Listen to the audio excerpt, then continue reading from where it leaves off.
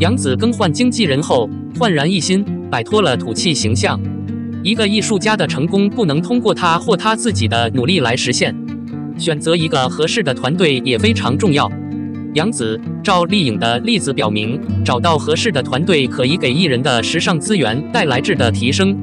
杨紫在巴黎时装周的表现备受关注，可见她的时尚品味是外界关注的焦点。但她也会带来负面后果，就像赵丽颖曾经做过的那样。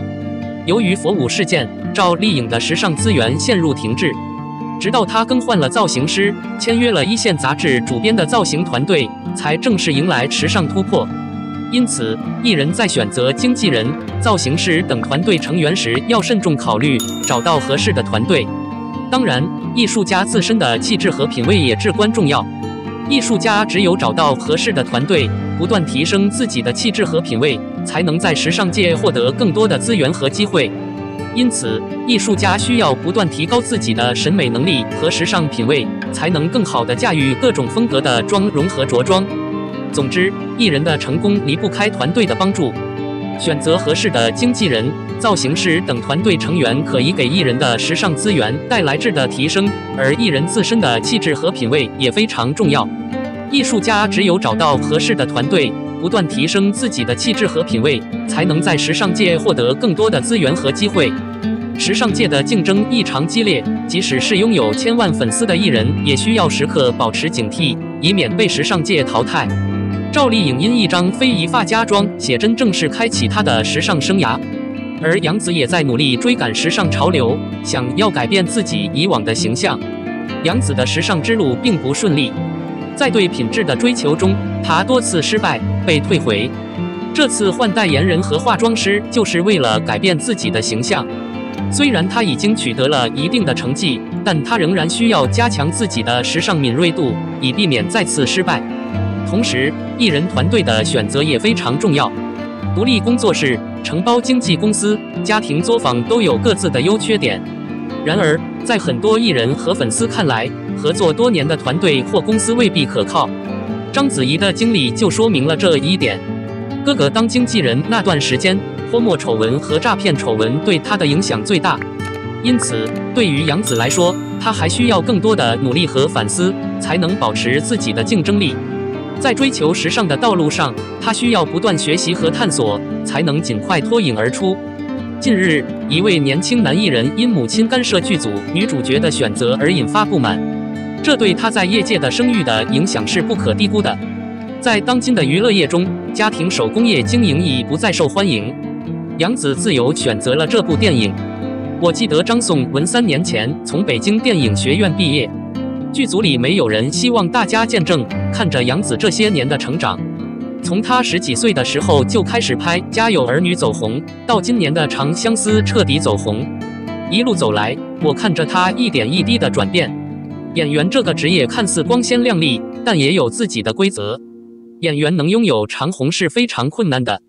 杨紫说，以前剧本是我自己选的，现在自由度更大了。我可以去也可以不去，或者我可以看看我想拍什么样的场景。对我来说，这是一个机会，也可能是一个挑战。很难预测一部电影拍摄完成后是否会得到观众的认可。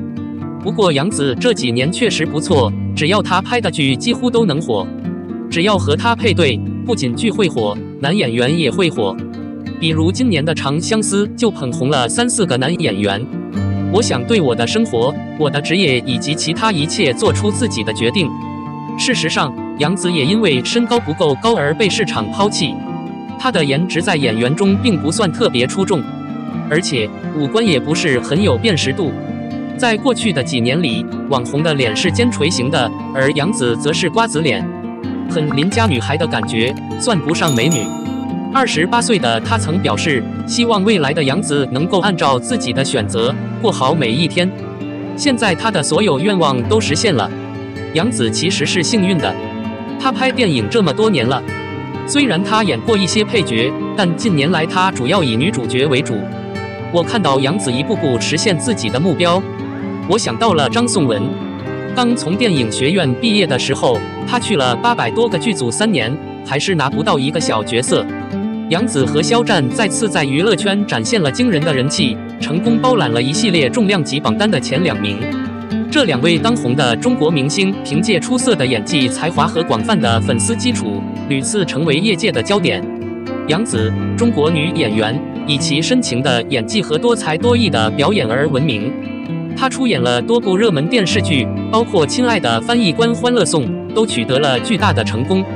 她的作品深受观众好评，积累了大批粉丝，再次跻身人气榜前2名，证明了她在娱乐圈的持续影响力。肖战也是一位备受瞩目的演员和歌手，他以独特的音乐风格和深情的演绎赢得了无数歌迷的心。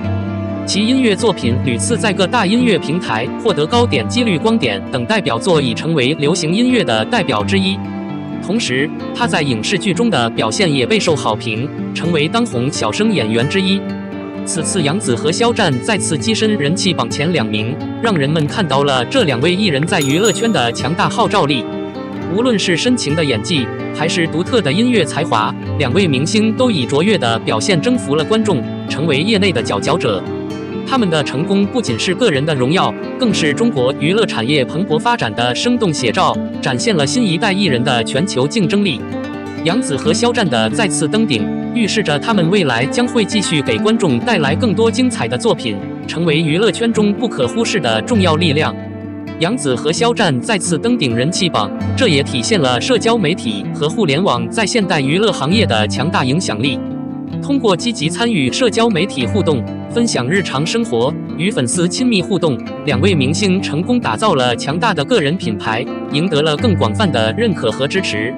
他们在排行榜上的成功也表明，观众现在更倾向于支持多才多艺、全面发展的艺术家。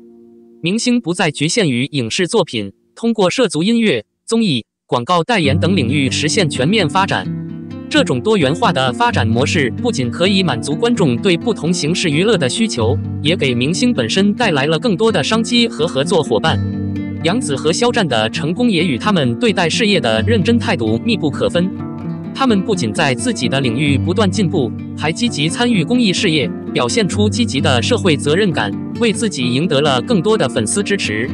在这个信息时代，明星的走红不仅仅靠才华横溢的表演，还需要善于利用新媒体与粉丝互动，展现正面形象。通过这一系列的努力，杨紫和肖战再次证明了自己作为现代艺术家的综合实力，也为娱乐圈未来的发展指明了一条成功之路。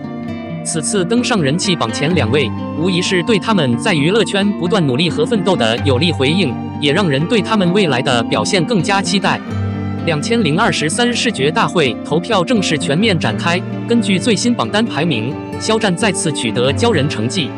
除了以《春生》和《时光之影》夺得人物榜第1名和第2名之外，肖战的2部大作《梦海》和《玉骨》也包揽了人物榜第1名，分别位列剧集榜第1、第2。不得不说，肖战同时占据了2个榜单的前2名。这个成绩可以说再次见证了肖战在活跃粉丝中的人气，这绝对不是说说而已。当然，肖战是公认的优秀青年演员。此次，肖战能够在激烈的竞争中取得如此好的成绩，不仅凭借着他的超高人气，也与他在作品中塑造的人物形象以及作品本身息息相关。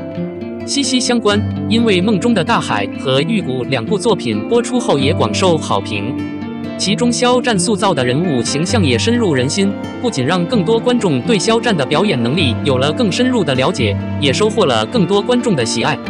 此外，得知肖战作品拿下2大榜单第1、第2名的网友在为肖战高兴的同时，也留言称《梦海》和《玉骨》分获第1、第2名。《太阳与我同在》位列都市剧赛道第1，总票数偏低。没有他，肖战一上剧就吸粉、死忠粉，追剧迷越来越多。今年，央视已播出近20次，反复刷屏，极大扩大了全国知名度。从网友们的一致好评中，我们其实可以感受到演员肖战的优秀已经深入到了大众的内心。确实，无论是从榜单上的票数，还是网友的好评，都不难看出肖战是多么受到观众的喜爱。作为一名本土青年演员，肖战现在正在用越来越多的优质影视剧来回报观众的喜爱，他们也将在这个过程中达到一个又一个的高峰。当然，对于还在攀登的肖战来说，相信随着近期即将播出的几部剧的陆续上映，他一定会获得更高的口碑。因此，未来是充满希望的。这对于演员肖战来说是一个非常明确的答案，让我们一起见证他在娱乐圈的成长和发展吧。